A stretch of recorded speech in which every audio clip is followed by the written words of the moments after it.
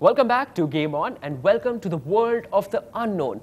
Well, I don't mean that I'm going to be clueless about what I'll do for the rest of this episode. That was just my clever introduction to the game that we are reviewing today. Cutting to the chase, it's Fear 3. Now, there are not a lot of games which fall under the category of not-so-mainstream horror games, and for the uninitiated, Fear 3 is also a first-person shooter. So how well does it blend the genre with the style? Would you rather go to the nearby store and buy a movie CD for 40 rupees to just see some bullets flying about? Well, that's exactly what I'm going to tell you in this episode.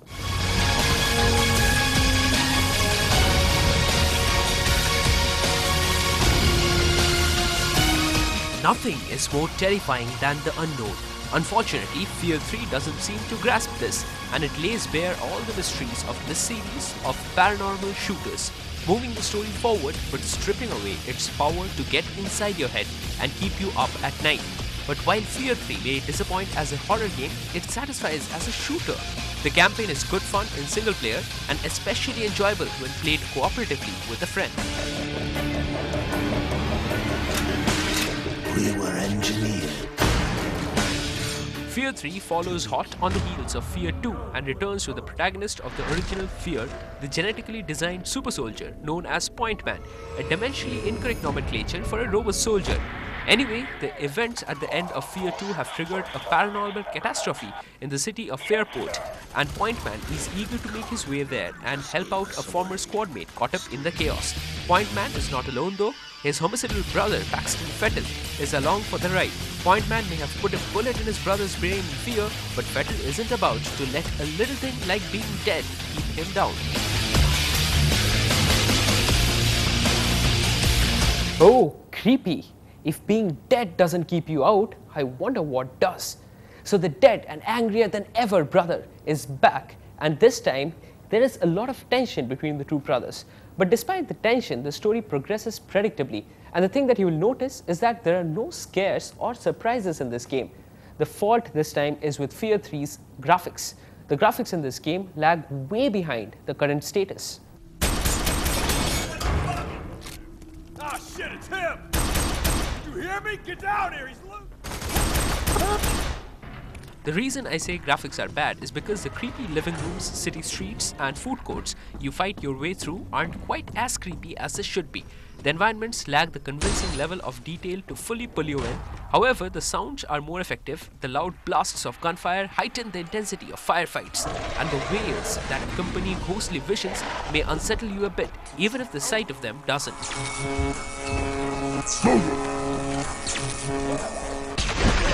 Now let's talk gameplay.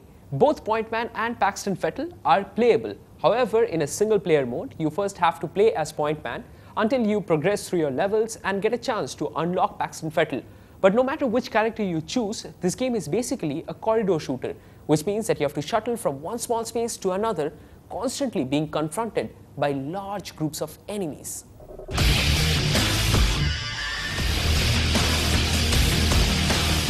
The assortment of pistols, shotguns, assault rifles and other weapons you can employ feel powerful, and the smooth controls make aiming and shooting a pleasure.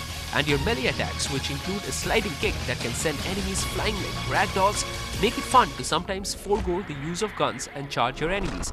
This reminds me of a similar game, Bulletstorm. Similar creepiness and gore and at times similar attack modes, but the storyline makes this game much better.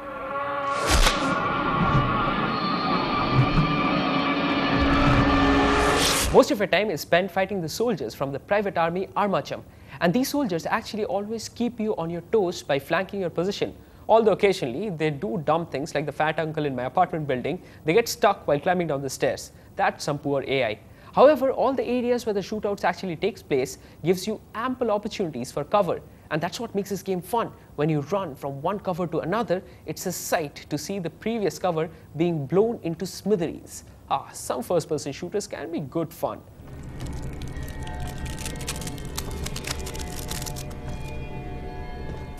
Contact left!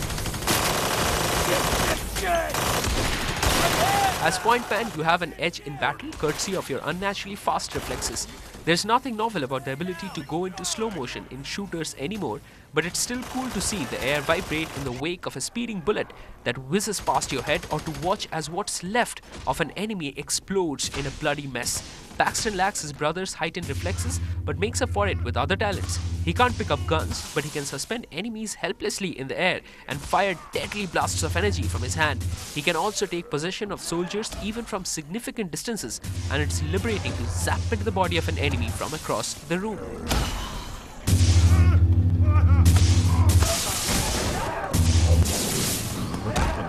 Fear 3 also has 4 multiplayer modes for up to 4 players. My favorite is the one which is called Soul King.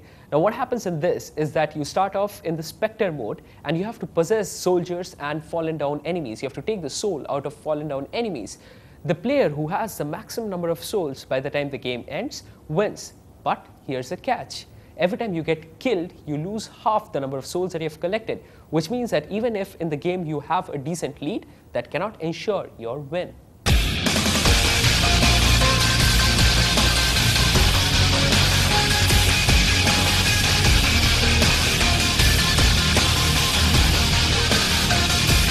I would have said that Fear 3 is a gamer's delight, but for the graphics. Anyway, here are my ratings for this game, and after the ratings, there are 3 huge gaming releases slated for this year. Check them out, and one of them is Metal Rising.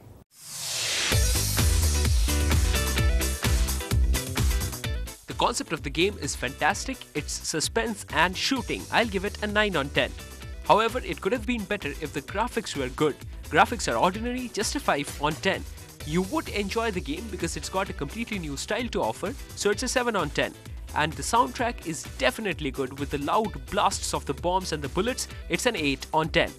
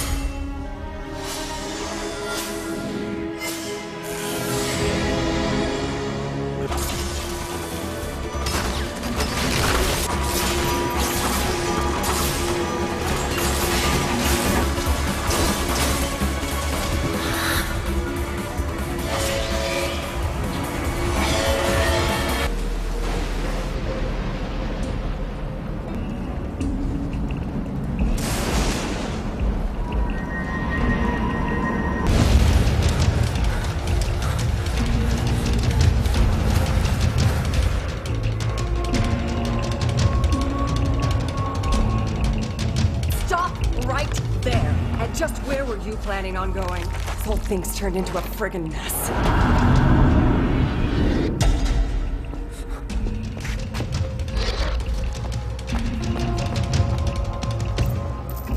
First-time visitor, huh?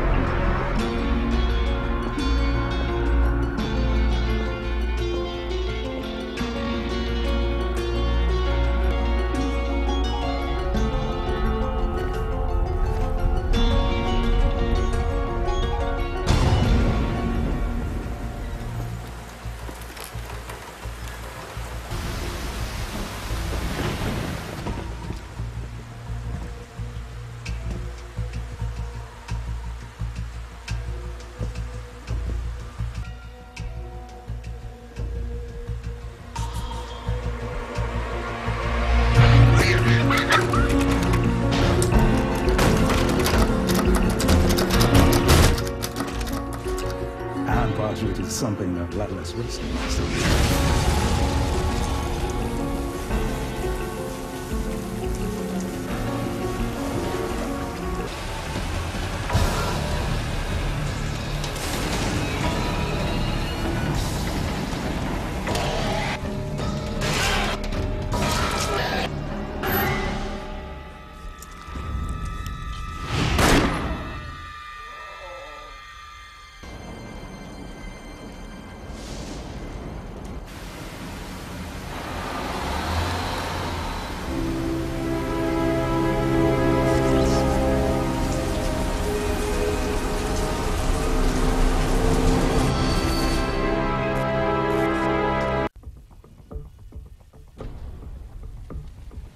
Don't.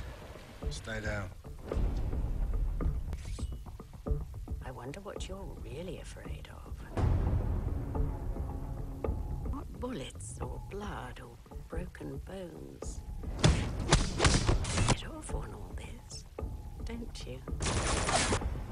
I merely want what's mine. Give me that back.